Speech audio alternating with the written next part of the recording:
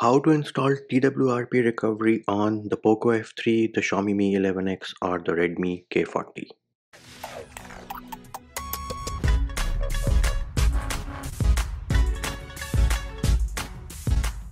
Hey peeps, what's up? Manchi here, back with another video, and we have a new build of TWRP by Washist. So hats off to him for pulling this off, and this is for the Poco F3, Mi 11X or Redmi K40. Now do note all the resources, all the links, Telegram channels, groups, XDA threads, everything is linked in the description of this video, and here are a few features and fixes of this latest TWRP. First up, let us go ahead and install this, and then we can talk about all the different features and why this is like super exciting stuff. Anyways, so I do have the Poco F3, which is right now running MIUI 12.0.5.0 based on Android 11.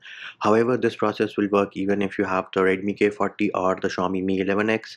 They are the same devices, rebrands sold as different names and different regions. Next up, what are the prerequisites? For starters, you do need to have an unlocked bootloader, and video for that can be found in the description of this video. Next question I will get is, will there be data loss? Well, there will be no data loss. Let us do one thing. Let us go ahead and take a picture, and then if I go into the gallery application, you will see I have this picture. So this is taken just to prove that there is no data loss. Next thing you need is access to a computer, and for installing TWRP on your device for the first time, you do need access to a computer, or if you have another phone you can use that also. So we do have a video for that linked in the description of this video. Next thing I recommend you do is you can go into settings, password and security, remove your screen lock, fingerprint and face unlock. And why are we removing this? We are removing this just to be sure, and you can always add it back later. Next thing we need to do is we need to boot into fast boot mode. So for starters, turn off your device,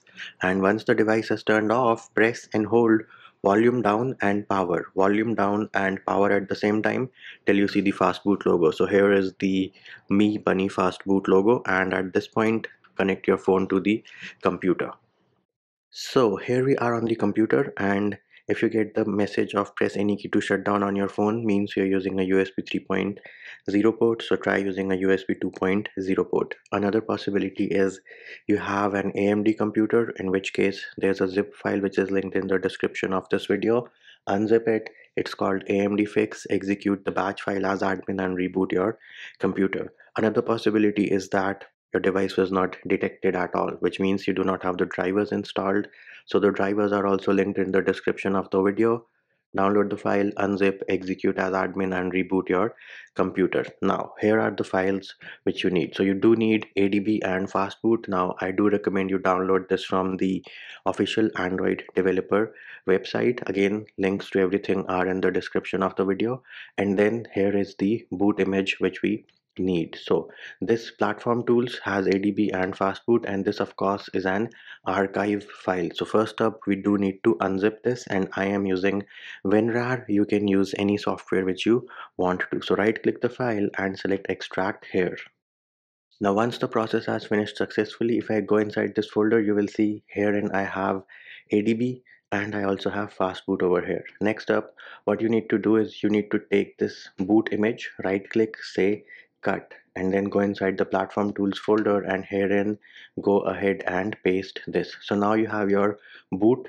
You also have fastboot inside the same folder. Next up, select and highlight the address bar. So once you tap on it, everything should be highlighted, and herein type in CMD and press the enter key. As soon as you do that, you will notice we are now in command prompt and we are inside the folder as well. So if I do a dir space /p and press the enter key, you will notice I do have the fast boot over here, and I also have the boot image which we had transferred. So all the files, everything is inside one folder. Next thing we need to do is whether our device is being detected in fast boot mode or not. So the command for that is fast boot devices, and once you have entered the command, press the enter key. And there it is. You can see the device is being detected in fast boot mode, and of course if your drivers are working it will be detected, but we still have to check just to be sure. Next thing we need to do is we need to boot into the TWRP recovery. So the command for that is fastboot space boot and name of the file. In this case, name of the file is boot.img. So once that is done, enter the command, go ahead and press the enter key, and at this point your phone will boot into TWRP recovery. So there it is, the phone just restarted and you should see the TWRP recovery logo pretty soon. Here it is, Team Win Recovery. At this point, feel free to disconnect your phone from the computer because we do not need the computer anymore. So we are on the home screen of TWRP. Do note it is still not installed. We have just booted into it. How do you install it? Go into advanced and herein you should see the option for flash current TWRP and then swipe to confirm. Now the process has finished successfully, and do note we got this error, but this can be ignored and everything else finished without any issues. So there were no errors or nothing like that. Next up, all you need to do is say reboot system. So we have booted back into MIUI. Let us go into settings and then we can go into about, still running 12.0.5 based on Android 11, Poco F3. Let us go into gallery. We still have the picture which we had taken, so there was no data loss. Next up, let me go ahead and set up a pin so we can check for encryption. So screen lock, let us set it to pin and let me set it up. So I have added a pin, and next thing, let us go ahead and boot into TWRP. So standard process, turn off your device and then press and hold power and volume up together till you see the TWRP recovery logo.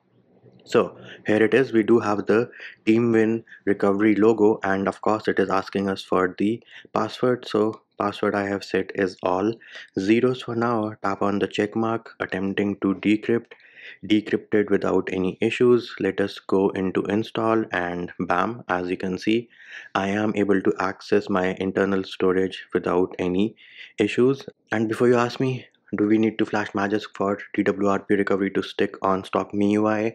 Well, the answer to that is no. And there it is, we have successfully installed the latest TWRP by Vashist on our Poco F3, the Mi 11X or the Redmi K40. Now, those of you who want to stick around, know why this is super exciting, feel free to stick around. Now, another question which I might get a lot is how do you root when you are using this specific version of TWRP? So TWRP was installed, and of course you do not need Magisk for TWRP to stick on this specific device, and still I am on 12.0.5.0 based on Android 11.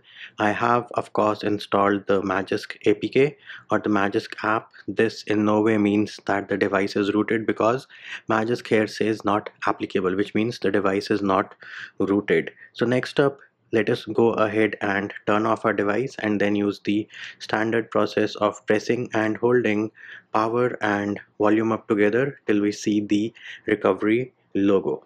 So here we are on the home page of TWRP. Now of course, to root you do need to download the latest Magisk, link for which can again be found in the description of the video. So let us go into install, and now we need to look for the Magisk APK. If you downloaded it on your phone directly, it will be in the download folder. In my case, it is in the root directory or my internal storage because I transferred it manually. So select this file, and then what you need to do next is make sure this option is not checked. To root, uncheck the option of inject TWRP after install, because if this is checked, then TWRP will replace Magisk. So we have unchecked this option, and now we are going to swipe to confirm flash. In the meantime, while Magisk is flashing, you need to remember that when you're flashing a custom ROM or updating your custom ROM, then make sure that specific option is checked, because if inject TWRP is not checked, then you are going to lose your TWRP recovery whenever you install or update your custom ROM. Anyways, for now, everything is done. Let us go ahead and reboot into system. And there it is, we have successfully booted back into MIUI, and of course still running 12.0.5.0 based on Android 11.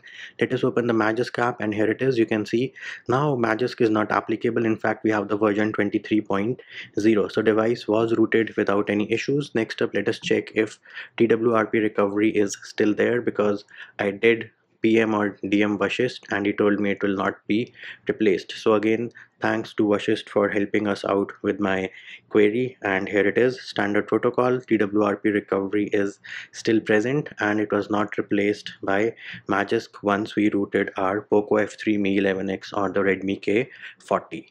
So why is this TWRP like super exciting? For starters, you do need to know or realize that this device, the Mi 11X or the Poco F3 or the Redmi K40, is a virtual AB device. Feel free to, Google what that means, but have a look at that feature set for now. So you do not need to reboot TWRP after flashing a ROM. Any G apps, anything you want to flash, any other zips will automatically be flashed to the new slot. So yes, you do have AB slots. Shameless plug, but I did make a video about Moto X4 AB slots, so I will link that in the description of the video. Those of you who want to know more about AB slots and get an idea, because that will tell you why this is super exciting. Then you also need not flash TWRP every time after flashing the ROM. TWRP will flash itself automatically. Recovery on this device is inside the boot. Boot is your kernel. So every time you flash a ROM, the boot is replaced, or every time you update your ROM, boot aka kernel is replaced. Now you do have recovery inside the boot. So this is again super exciting. Another step avoided. Then of course it supports the hentai OS encrypted devices. It also supports flashing stock Mi via zips. So now if you have to go back to stock, you do not have to go to a computer and use the Mi Flash tool. Do it from the phone itself. And of course there are some known limitations as well, and if there is interest I can make a video on those limitations, but I'm pretty sure they might be able to figure something out, and those limitations might go away, they might not. Do not take my word for it. And of course we do need to give credits to Nebrasi as well for the original TWRP device tree for the Poco F3, the Mi 11X or the Redmi K40. And yeah, hats off to Vashist for pulling this off. The device was crowdsourced, but he did put in some great hard work behind this build. And that will do it for this video. Hope my video helped you. Likes, shares and subscribes are appreciated. Feedback and comment more than welcome. See you when I see you.